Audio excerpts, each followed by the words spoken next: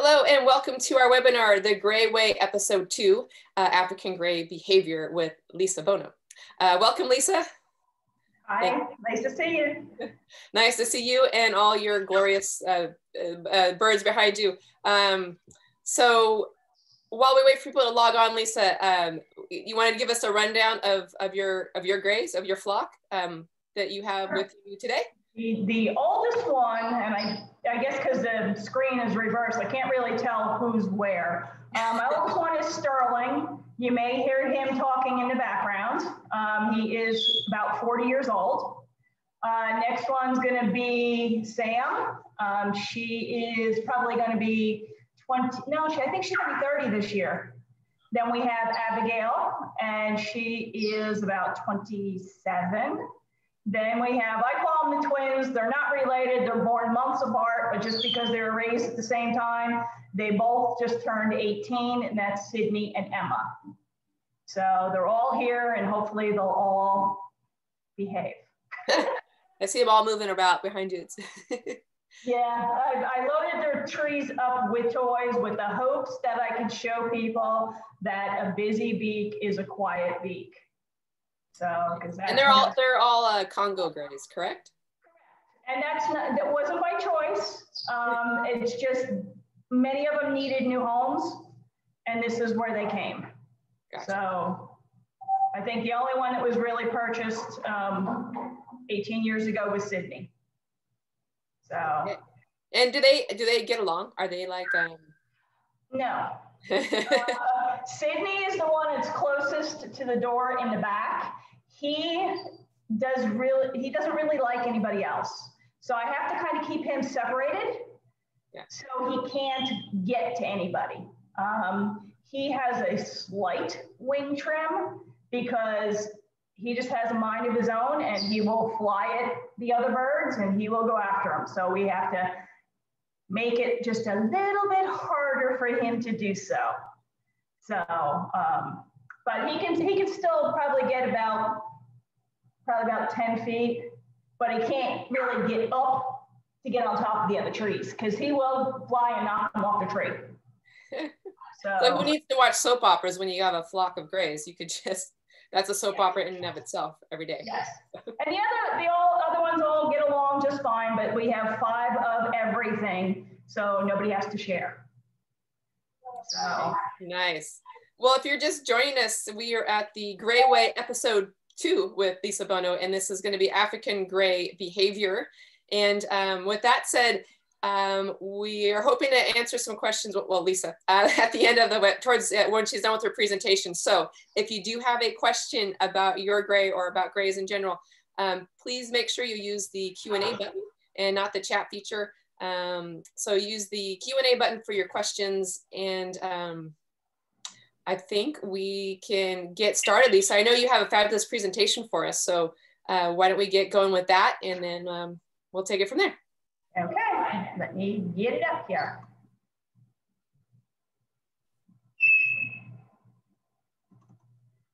Okay, hold on. I don't know why it didn't start from the beginning. Hold on. Slideshow from the beginning. I'm sorry. That's okay. We had it on this before. I don't know why it went back to that. There we go. Okay. All right. Can everybody see that all right? I can see it. I'm gonna say, yeah, we can see it. All right. So I want to thank everybody for joining us today, and also to a lot of my friends and clients and on my Gray page who have graciously shared their pictures so we can use them as examples. So we're going to go over some of general behavior. A lot of this can go across species, and then we're going to get into more unique behaviors of the African Grey. Great. Many behaviors with our gray parrots are generally programmed for survival, just like their wild cousins. Being domestically raised and living with people does not change something that is instinctual. However, once in our homes, they can use these behaviors and use them for different meanings. Okay, these are some of the things that I want to go over. And some of these behaviors are better than others, obviously, from the pictures, but these are all things that pretty much every bird out there will do.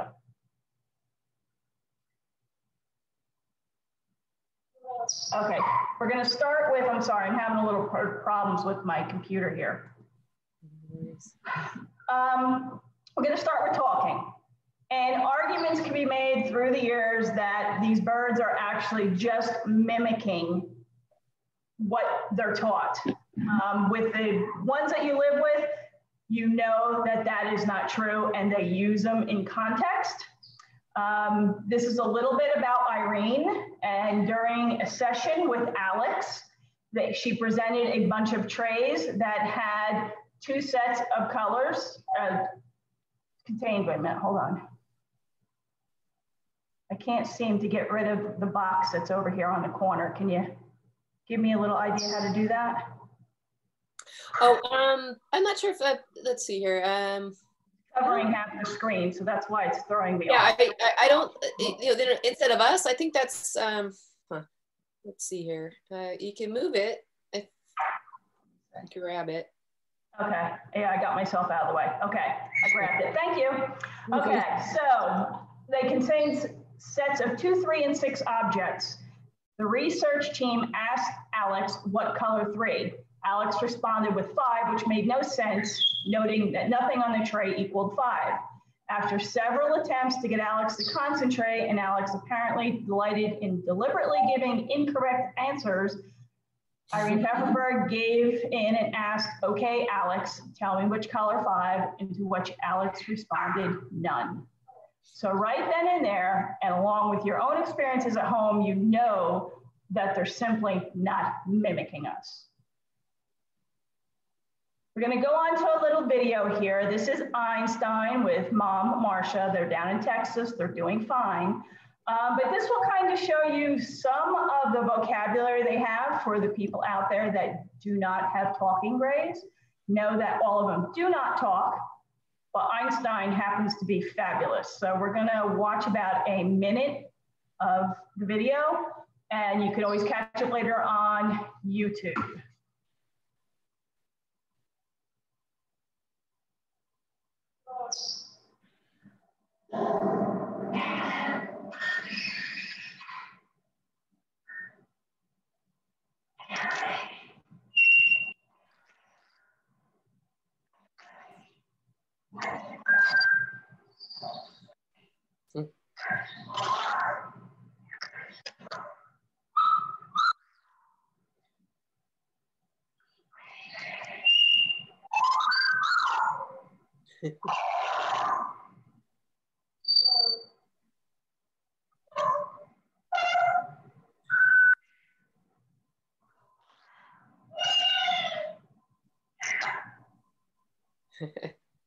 All right. Why is this not working? Okay. Sorry. But I got to move this again. I'm sorry. I don't know why this is showing up. I can't get rid of it.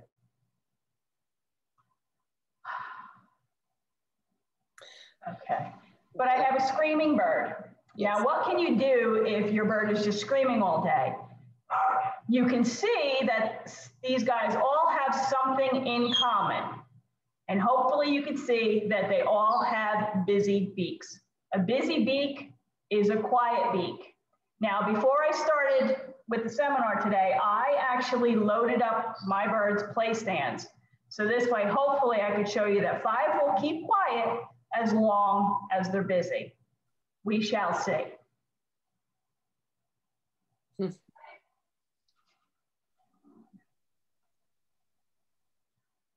Flying. Flying is an excellent and healthy option to give your birds exercise if you're able to do it. You do have to be careful. You have to make sure your environment is safe to begin with. You have to make sure the doors and windows are closed with no accidental escape chances. Toilet seats down, no standing water. You don't have your other animals in the house ready to maybe pounce if they get excited. Your heating elements on your stove. all that kind of stuff.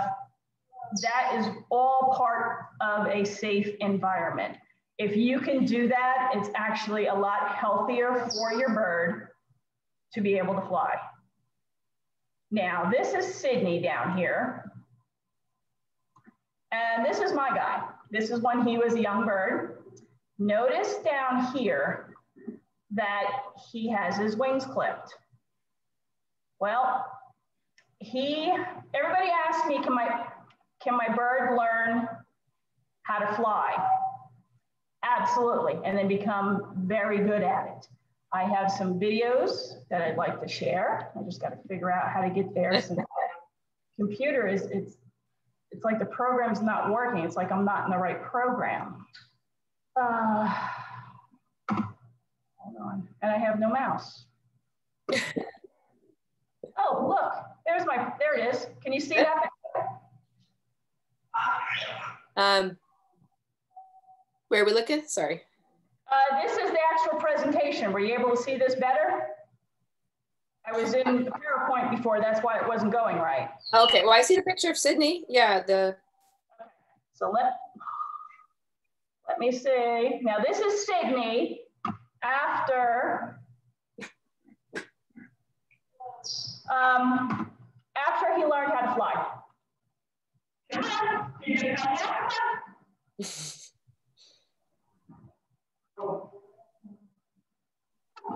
Okay, now the next video is how good he got. Now I had a 2-story house in New Jersey, and instead of me walking up and down the stairs several times a night with the birds, taking them upstairs to their nightly room, he was able to learn how to fly up on his own. Okay, is the video playing now, Lisa? Because it's not showing.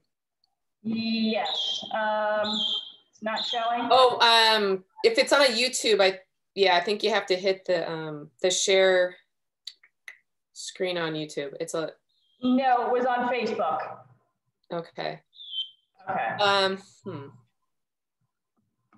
Let me see something. So is anybody able to see this or not? It says, wait a minute, your screen share is paused. It says my screen share is paused.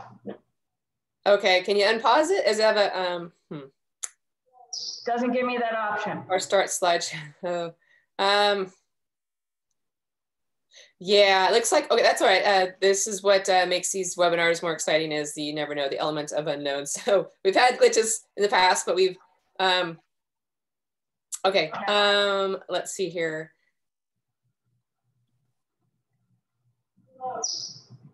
Is there a slideshow tab? I think someone was suggesting a slideshow tab and then clicking that. Get some IT tech help from our panel, our participants. No, I don't see that. Okay. Yeah, just next to it where it says stop share, it says you are screen sharing. Now it says I am, but you can't see this video? No, okay. no, but you know, I mean, we could, I could include it on the, you know, if worst comes first, I could include it on the landing page for this webinar. Okay. And then I could put the links on there, I think. Okay. Just to, yeah. Let's see, slideshow. Something is not working right here on my end, and I apologize. No worries. Okay. All right. Taking you guys off the screen altogether. Okay, so next thing we're going to talk about, now that we got sidetracked trying to figure out my videos, is bee biting. Now, I have taken my share of bites through the years, and I equate that to me not watching their body language or understanding their body language versus them having bad behavior. Our goal as caregivers is to understand our species so we can live in harmony. Now, behavior serves a purpose, and the outcome shapes future behaviors. So I'm not going to get very technical with this because there are places you can go to learn all about this. We're just having a talk to kind of help you understand. A lot of people will come to me and say, well, my bird bit me. Why do you do that? Well, you need a little bit more information before you can just give an answer. Otherwise, I'm just grasping at straws. So if something you do results in a favorable outcome, you are going to repeat that behavior. If the behavior results in something you don't like, you're not going to do it again. There is always reason for a bite. You have to figure out what it is, how can I figure that out, and how do we avoid it in the future? The easiest way to do that and to explain it is to learn your ABCs. The antecedent behavior and consequence model is a tool that you can help people examine behaviors that they want to change, the triggers behind those behaviors, and the impact of those behaviors on negative or maladaptive patterns. So this is what you have to try to think about when your bird bites. Now I had this all animated, but my PowerPoint is not doing it correctly. So the first thing, the antecedent is going to be the owner offers the hand in the cage. The behavior is the bird bites. The consequence is the owner closes door and most likely walks away. Again, the antecedent is something that happens before the behavior, okay? The example here is the offering hand is the antecedent, the bite is the behavior, and the consequence is a closed door. We really want to strive for, trying to move you people. Okay, we really want to strive for this model. I can't move you guys, there we go. Antecedent, the owner offers hand. The behavior is the parrot steps up, and in consequence, the parrot goes to the play stand, okay? This is a favorable outcome. If you're getting bit, you have to sit here and think of what is happening in the environment. Maybe you went in too quickly. Maybe you had a hat on that the bird's not used to. Maybe there was a balloon floating by in the background. There's always something going on for the behavior to happen. And then the way you react to that is going to shape future behaviors. Okay. If you have a bird that does not like to come out of its cage, and that's your issue.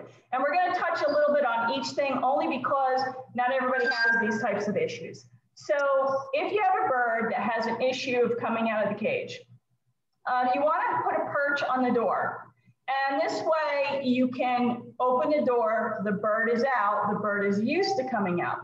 Getting him to target to that perch and stationing is important with training. I have either perches or some sort of apparatus for them to sit on right near the door. And usually when we're ready to come out, everybody is on that perch and they know what's going to happen. They're going to come out and they're going to go to the tree. Nice. Now, this is one of my clients. This is Blarney, and he had a little bit of a rough start. He was with the same family for a long time, and Superstorm Sandy hit.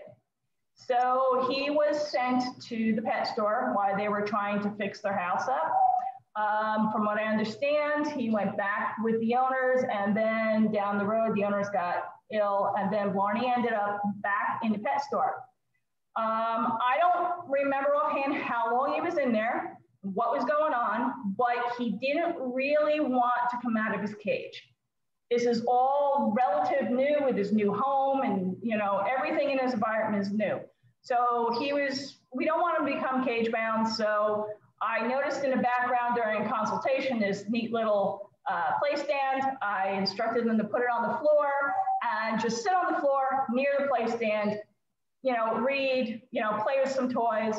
And eventually Blarney got the idea to come out and get down on the play stand himself. And now the next step is to show him that everything can be fun when he's out. So I'm very proud of them for what they've accomplished so far, and they have a lot more to accomplish together. So this is something that all birds do. Throwing and wasting food. Again, this is another thing that clients come to me and say, my bird throws so much food, wasting so much food. What am I doing wrong? You're really not. They do this in the wild. They are repopulating the forest floors, and that's not going to change in our environment. You know, that's just something that's instinctual, and they're going to continue to do it. So just keep offering, and just know that you're not the only one that the bird is wasting food. So a lot of people ask me that, you know, how do I get my birds to try new foods, eat new foods? Well, how do you encourage them? Well, you got to keep this little picture in mind, because it is the truth. If you have a bird that doesn't really want to try anything, if you eat in front of them, we all know if it's ours, it's better. So, like Terry and Diesel are doing, this is a perfect example of how to get your bird interested in something. Okay. Now we're going to being cautious. Cautiousness is much different than, you know, being neurotic or phobic. You know, the neurosis starts when an issue is ignored and fears are amplified. In the wild, parents are teaching their birds, you know, what to be afraid of, what to do, and they don't have that in our environments. So again, most African Greys are going to be terrified of a balloon. You're not going to see that in the wild. So they don't know how to behave. They don't know how to act. A lot of birds are clipped, so they can't escape. So they're going to be very cautious. Their survival depends on it. So keep that in mind when you think that your bird's just being, you know, scary and, you know, it's afraid of everything. They kind of all are. Okay, we have preening. We're going to go back to this a little bit. I know I touched on it with the first webinar, but it's very important to know the difference between preening and either feather barbering or destructive behavior. Now, each one of these birds here, you know, are doing what comes naturally to them. Mr. Who over here, if you can see my pointer, yeah. See these little feathers down here? These are feathers you're going to see all over your environment all the time. If you see me looking around, it's usually because one's going past my face as I'm talking. So this is part of natural behavior, and this is not plucking. These little feathers down here, this is preening. They lose those feathers constantly. This is what they look like when they're growing in. And then they kind of expand. And here's one up on TMO's head. They get everywhere. So, and then another thing you're noticing when they're back here by their butt, on top of their tail is a preen gland. So that's another thing they're doing, is getting the oils out of the preen gland to weatherproof and, you know, make their feathers look pretty. Know that this is my Sydney here when his preen gland was impacted and he had to have surgery.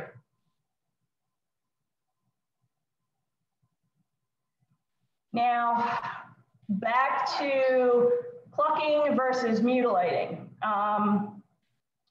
Feather abnormalities, plucking and mutilating. Origins of feather destructive behaviors are complex. They can be medical, psychological, environmental, combination thereof. Some birds simply overpreen or shred feathers, others pluck out some of all their feathers within reach, while others graduate to the most serious self-mutilating of their skin and underlying tissues.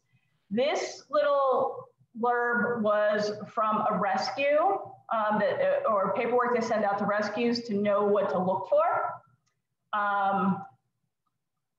When people ask me, they say my bird is plucking, I'm always going to tell you to go to your vet. I can't guess what's wrong. There's so many things that could be going on, and hopefully you go and there's nothing wrong, and then we can work with you. But to simply just try to put something around their neck and not seek medical advice is not good, because it could be something, could be nutritional deficiencies, It could be environmental, it could be allergies, bacterial, it could be something serious. And the only way you know that is if you go to the vet, have the paperwork done or the blood work done. And a lot of times with consults, I'll actually go through the paperwork as well to make sure that I know what I'm working with. If you ever see something like this, you're going to see there's all different shapes, sizes, feathers. Contact your vet. Again, this is my Sydney that did that. That's how I knew to check him, and that's when he had the preem gland surgery. No matter what I did with behavior, he's not going to do anything because he had an underlying issue. Now, I'm not sure if this is going to work. This is another video. This is Einstein. Now, let me know if you can see or hear this. Yep, can see it. Now, there's some things I want you to pay attention for. We're going to watch this whole video. This is the gray growl. Wait a minute, I skipped one, but I'll go back to it after here. This is Einstein again. If you have a bird that is afraid, you're going to hear a growl. A lot of African grays, through your years, you're going to hear this if there's something that is not normal in the environment. Now, Einstein is afraid here. In the beginning, you could hear his dark throat rumble. Towards the middle and towards the end, he gets more drama queen with the high pitches. So I want you to kind of know the difference between your bird being afraid and kind of getting into a little drama queen here.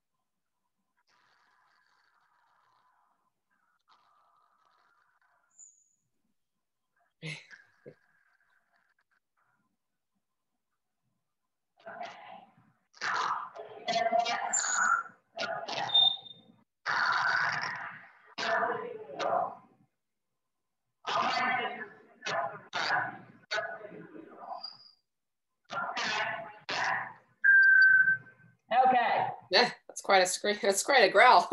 Yeah, and that is, like I said, a lot towards the end was more drama. And believe me, Einstein got back at the rug. He destroyed it later on. So I think he was, he wanted to play with it a little bit too, because if you have a scared bird, he's not going to lean down to try to look at the rug. Instinct is going to get you away if he was really scared. Okay. There's also a very happy gray growl, which I can't seem to find any videos online. They're usually very quick, and it is a very high-pitched growl. And a lot of people, including myself, have come running, hearing this growl, wondering what's going on with the birds, and in reality, it's just they're having a time of their life playing with a toy. So, but that's a very high-pitched and usually doesn't last as long as you just heard Einstein. This was the part that I skipped. This is the unique behaviors of the gray parrot. Growling is a unique behavior. I don't know any other bird that does that. This is Miss Emma sunbathing outside. I don't know what she's doing laying on her back there. Another behavior is chicken scratching. Now, other species may do this, but I haven't seen any of them do it. So We're not exactly sure why they do it. It could be, you know, as babies, they're in there, they're scratching, they're learning to move around. A lot of people think the birds are trying to get out of the cage when they get them home. They do it in various different places. Both sexes do it, all ages do it. So I'm not really sure we know the reason for it, but I'm pretty sure everybody who has gray has seen it. And this will probably go on for as long as you let the bird do it. This one's pretty good doing it with both legs. Sterling only does it with one and he tries with the other and he falls over. So that's pretty much it. The next thing is nail chewing. All birds do it to groom. And you can see with Max, he looks very relaxed. He's sitting there. He's probably more interested in what his owner's doing versus what he's doing. But you have the other bird over there where his mouth is open, his toe is in there, and it looks like he might be pulling his mouth down. If you see your bird doing that and he's on one foot and he's drooping his wings, it could be either A, there might be a little hormones going on, but also look into your environment to see if there's something going on that's frightening them. In the wild, the bird, if it was nervous like that, it probably would have already taken off. Again, they don't have the option in their home, so they sit there, and I've actually seen Sterling, when he's gotten very scared, pull down on his beak and just move back and forth because he didn't know what else to do.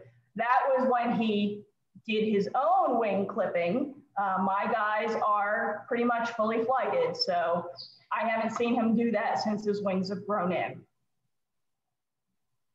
The stink eye, these are some pretty good examples. I mean, I haven't seen my Amazons do this. I haven't seen any other birds do this, but this look here is a pretty good indication that you're going to get bit. So, you know, keep that in mind. And if they're squinting at you, yeah, there's something else going on in their mind. So you kind of want to diffuse the situation there. It's not the best time to really go up to any of these guys and say, come on, sweetheart, up. Yeah. Okay, then we have the bait and switch. This is another thing. Pretty much all African Greys do it. They look very sweet, very innocent. They come over, they put their head down. They want to be tickled, and all of a sudden they whip their head around and try to bite. Thumper over there looks very unapologetic for, you know, his little behavior. But that's another thing. People will say, well, I'm scratching my bird and he turns around and he bites me. Yeah, they all pretty much do that. So if maybe you're hitting a pin feather coming in, that might be the reason, or it might just be fun because the behavior of him whipping his head around makes your hand withdraw. So that's the consequence of the behavior. So, but again, they all do that. Blushing. A lot of people have seen that where the birds actually look pink. And Emma used to do that a lot when she was a baby, to the point where I thought something was wrong with her. African Greys have the unique ability to blush, which is apparent in the white patches of their skin and eyes. It doesn't mean they're embarrassed like people. It's usually when they're interested in something or they become stimulated. The small blood vessels in the facial patch dilate and give off a pinkish reddish tinge. Usually within a short period of time, it constricts and the blushing fades. Young birds tend to do it a lot more, maybe because of heightened interest or learning stages are being stimulated. It also happens in other species with white face skin patches. It's a flushing from stress and changes in the heart rate, and most likely an adrenaline release when being held or restrained. And I talked to my vet, Anthony Pilney, out in Arizona. You guys are very lucky to have him out there. He was the one that went over that with me so I could share with you guys. This is another thing he helped me on. Blood tears. Now, I hope this picture doesn't haunt you. African Greys have the ability to shed tears in some instances. It's called blood tears. It's a pigment It's a color pigment from the glands. It's not real blood, but the tears appear red. It's been noted to happen when they're strained, do it during vet visits, when nervous, when they have a rise in blood pressure or infection. We probably won't see that as owners. I have not, but I have friends that are in the field and they have. The only thing I have seen is Sydney when he was a baby. He was overstimulated at the vet for the first time and he cried clear tears that were as big as his eyeballs. So it does happen. So those are some of the behaviors, and I hope that I was able to help with a few things. These are a whole bunch of people that are joining in today. The little birdies they were sitting there watching. Except for Taylor, rumor has it he was busy on his dating app instead. So thank you for joining and for helping me out with this. And I'm going to stop sharing my screen and hopefully get it bigger to answer some questions and maybe do some examples with my own birds in the back. Okay. And Lisa, that last picture, that was your bird room, is that right? Yes, it is. Yeah. Oh, wow. And amazing. this is everybody behind me. Now, I see on the presentation, I see you very big on the screen. So how do I'm only in a little square. So how do I get? Let's see, it's just on your view mode. You can do the gallery view or? That's better. All right. All right, so if anybody has any questions or need to see any examples, let me know, and okay. they're all here to help you. All right, well, we do have our questions. Let's see, first one out the door is from Patricia. She says that I have 2 female Timneh African Greys. One just will not stay off the top of the kitchen cabinets. I've tried putting several different things between the top of the cabinet and the ceiling, but need to be careful because of the glass top stove. Every time she gets up there, I think she has a spatula to get her down and tell her no, but 90% of the time when I go back to what I was doing, she goes right back to the top of the cabinets and has destroyed the top molding. Clipping her wings only lasts for a couple of weeks and then she has the strength to fly up there again. So Patricia says, I don't want to keep her in the cage all the time. Do you have any questions or any suggestions? I thought of the treat method everyone talks about, but then she will know she will get a treat when I get her down. So right. She doesn't want to positively reinforce the bird going on the top of the cabinets either. So. Right. Actually, these guys do really good with praise versus food. Some will be food driven. I mean, if you're working with an Amazon, that's fantastic because that's all they want. But Greys really do good with good boy, good girl. So what I would suggest you do if you can is send me a picture of the cabinets up there from, where her cage is, where that is. And it's kind of hard to give you advice without seeing it and trying to figure out what we can do together. So if you're able to send me some pictures, I would appreciate it. We can go from there. Okay, I think you can send those pictures, Patricia, to Lafeber customer service. Sorry, yeah. I'll get that one for you. Let's see here. Okay, the next one is from Louisa. What is the behavior the parrot over your right shoulder is doing? Squatting down with the wings not flapping open but flapping. Let's see. This is my right. Nope. So squatting down, let's see, when the bird's squatting down with the wings not flapping, but open. This one right here? With the head upside down? Probably, yeah. I'm gonna guess. So that's Abby. And where my computer is set up is where all her toys and her food is located. And she is very interested in always being over here because she knows there's lots of good stuff. Now she can also see the computer and she also hears this noise coming out of it, and she is a very nosy girl. So it's really that she's showing interest. She has lots of other things to do up on her tree, but she wants to get down here. It could be because there's a magazine here, a glass of water, and she wants to get down in the middle of it. Yeah. Just trying to get your attention on something that yeah, well, probably not mine. She's probably just, yeah, she might end up flying over here because she's fully flighted. So, you know, depending on how interested she gets. I mean, there's a drawer here, and if I open a drawer, see her stand up. She knows that's her. She knows that's her drawer, and that's where her toys are. What are you doing? All right. Next question is from I think it's from Rizan. My gray has a history of biting, but his new thing is to fly at my back. It really hurts as he latches on and bites. He does this not just when he is at his cage. Wait, he does this not just when he is at his cage, just whenever he feels like it. Unfortunately, she has they have scars and healing wounds from this. So, any advice you can give to that? Okay. Yeah. Has he been seen by the vet lately to see if there's anything going on that would, you know, have a change in behavior? We're just coming out of mating season right now. So I don't know if that could have any part of it. If the lifestyle is changed, if there's somebody else in the household that might be getting a little bit more attention and he's a little bit jealous. But if it's a safety issue, what you may have to do is a baby clip. It's only 1 or 2 feathers, but it's making it harder for him to get to you, because if he gets to you and he gets your face, you're going to lose all interest. And without working with him, he's going to end up being in another home.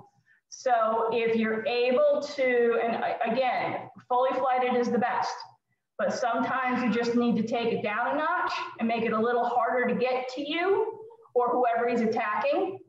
And then you could work with him a little bit more and hopefully bring it down. But again, keep in mind, we're just getting out of breeding season. That could also go back to the lady with the cabinets, with the bird going up there, breeding season, looking for a nest. So, yeah, feel free to reach out to me. Okay. Let's see what our next question is. Hi,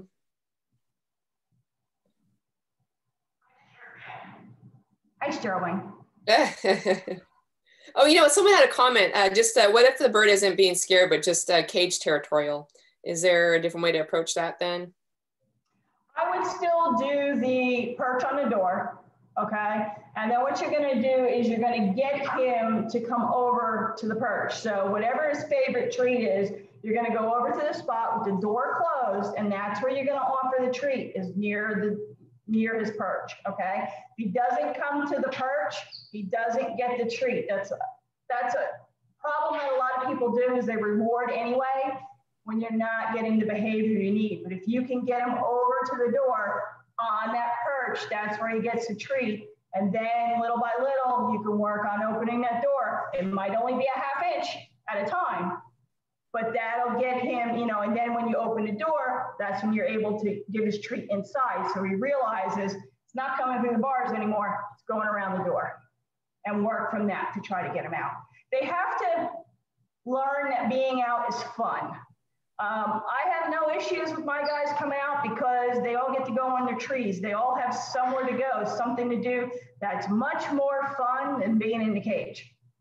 So that's what we have to encourage. Okay. And then Gloria wanted to know, let's see.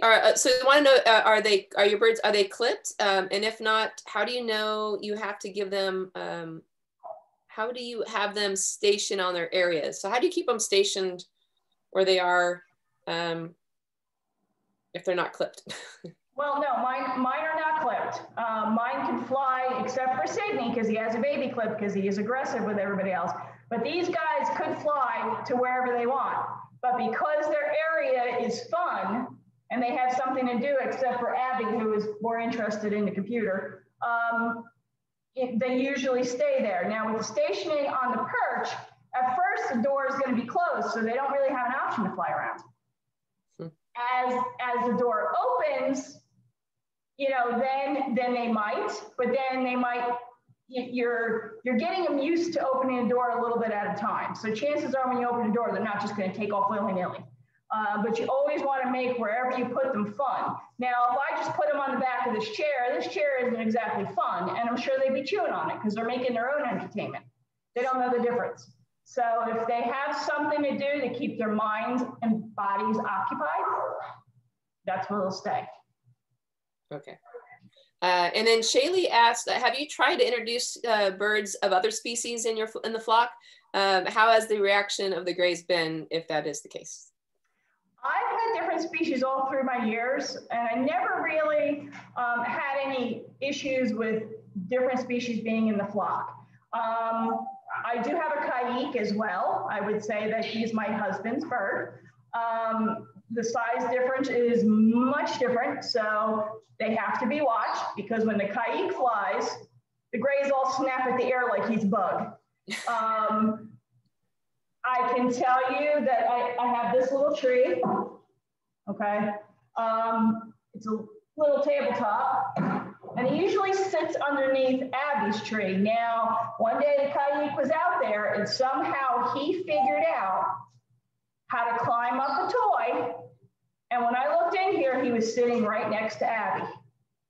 Scared me. I came running in because she could hurt him. She didn't.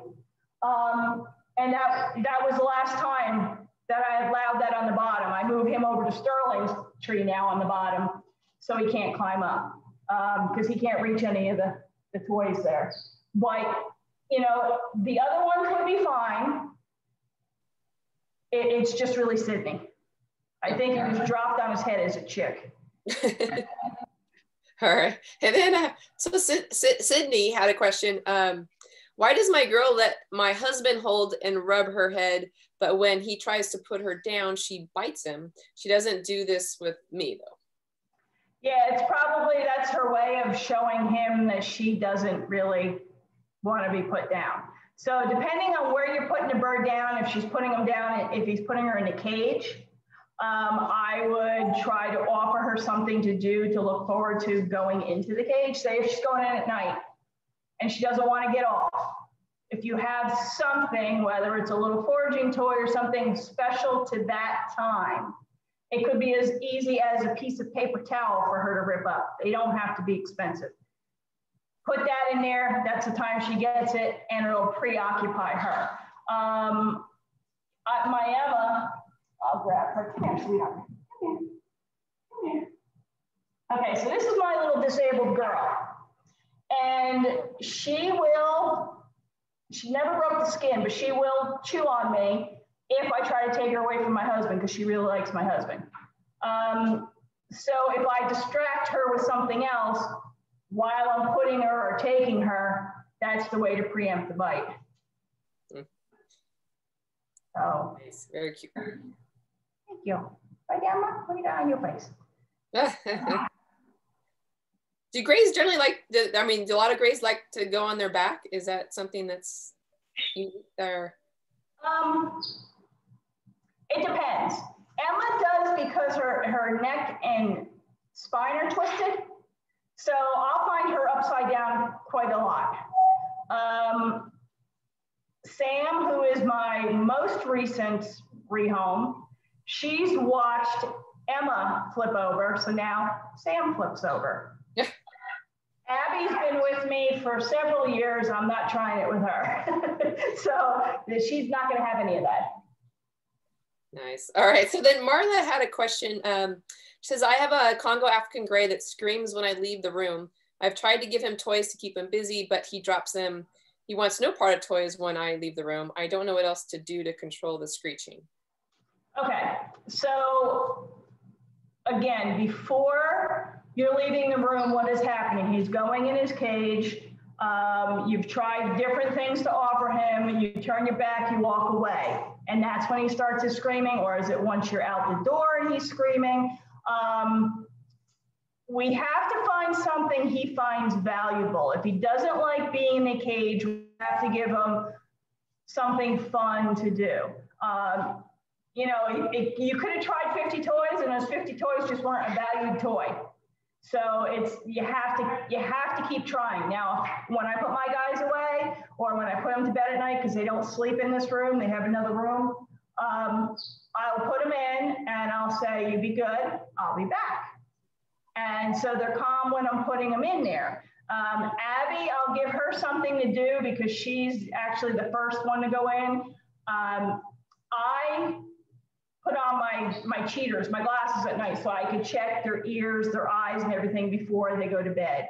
Abby does not like glasses, so I can't really do that to her. So I'll put her in there and I'll give her something to do while I'm checking everybody else. Because otherwise she will, if she wants to be out and she wants to have her way, she will scream. So I preoccupy her with something else. So if they want to send me a list of some of the things they've tried, I might be able to give them some more options. Okay. And then Nikki asks, Nikki says, I have a 33-year-old gray Kipling who has been a wonderful talker and mimicker, but since my husband has died, as well as his favorite dog, he has become very quiet. Any suggestions on how to get him back to his old self? I would need to know how long ago that happened, how long the bird has been going through this. I actually wrote an article, it's called Helping Your Gray Through Grief. And it kind of explains maybe what they're thinking or why their personalities do change. I've seen that with my own birds. If something has happened, when I had 2 birds that lived with my father, they didn't necessarily like me at all growing up, but when my father got ill, they had no choice but to come live with me. One bird, Sterling, did wonderfully. The other one, he would sit with his back towards me. He would shiver. He was quiet. He did not do very well. So that's how I learned that he was going through a grieving stage as well. So it's probably going to be a little bit more special time. But if this happened like 5 years ago, it's a little bit different process than say it happened last month. So, you know, again, I would need to know a little bit more detail, but I think a little bit more special one-on-one time, even if it's not touching, maybe just reading, maybe just sitting, maybe just sharing something special, explaining to them what happened. And, you know, I think that would be a good place to start. Okay. And then Donald says, my gray gives no body language indication before he bites. Any suggestions on how to approach positive reinforcement to teach our gray not to bite while avoiding getting bit during the training process? Okay. Again, I want a video. Yeah. If they can, a video, and I want to watch the behaviors to see if I can pick up. It might be the slightest little thing that the owner is not noticing, or maybe the owner is looking at their hand versus the bird, or the slightest little thing that they could look for. Normally it's the eyes, but I know some birds get tall and skinny before they're about to bite. Some birds, you know, they hunch over and their feathers get bigger before they're about to bite. So it could be the most subtle thing. Like I know right now, if I put my hand up to Abby, she's overly excited. She's gonna get me. That's why when somebody asked me, I didn't put my hand up to her. Okay. But the other ones, I wouldn't have an issue with. So, but please send me a video so I can look at it. And a lot of these things, it's very hard to give exact advice without knowing more, you know, what happens before and what happens after. Okay. Yeah, these some of these are little unique situations per the household. So that's understandable. And what might work for me may not work for you, and we work together to get something done. All right, good advice. So Chris asks, is there any truth that male grays are better talkers? Is there any gender behaviors worth noting? So are there any behaviors between the male and female grays? I haven't noticed one being a better talker, male or female, not even with the Timneh versus Congo. What I've noticed is my boys do tend to be a little bit more hormonal and huffy. Again, but my situation is I have 3 girls, I have 2 boys. So we have some excited boys going on here. They will tend to bite quicker and not really care, like not even look at you like, oh, I didn't mean to do that. They're like, yes, sir.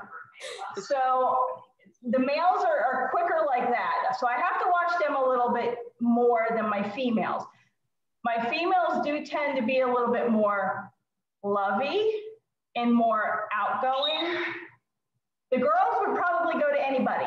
They like my husband just as much as they like me. My boys, you know, especially Sterling, he likes the way my husband tastes, but other than that, you know, he's my boy. So, yeah. So Lisa, kind of going off of Chris's question, are there any difference between Congo and Timneh African Greys as far as behaviors? Talking or behaviors or my first gray was actually a Timneh. He was a wild caught Timneh. And it was my first gray. I was very nervous back in the early 90s when I got him because I was used to cockatiels and conures.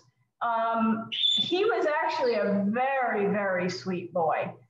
And, you know, I would actually put his personality more towards my females.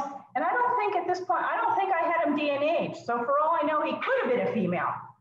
But I've seen a lot of my clients, especially when I went to the houses that have done grooming when I was in New Jersey, they've had Timnehs. They were very sweet, you know, talking to the moment they saw me, and then all of a sudden they didn't like me because, you know, I'm the groomer.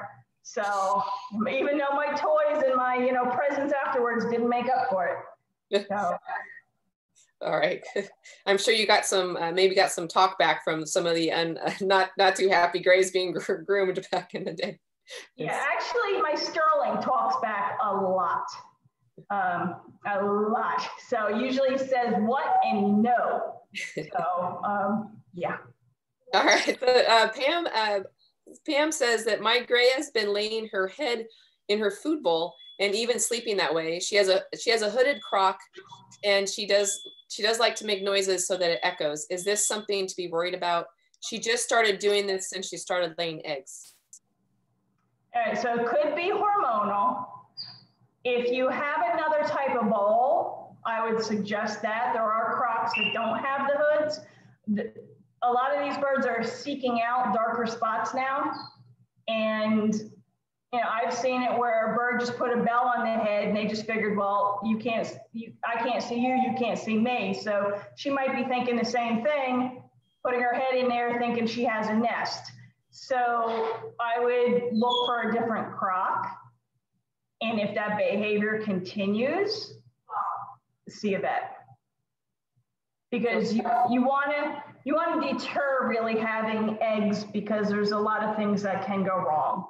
So you don't want her to have a continuous stream of eggs and become calcium deficient or egg bound or anything like that. So try to take away that hooded vent and see. Okay. Let's see here. I think let me see if I think we are actually on time here. I mean, out of time, sorry, not out of time, but we do have a lot of questions. So we'll try to, let's see, if we didn't get to your question today, we will we'll try to send you an email answer. So that's why, you know, use the Q&A button so we can capture that information and then send you out an answer.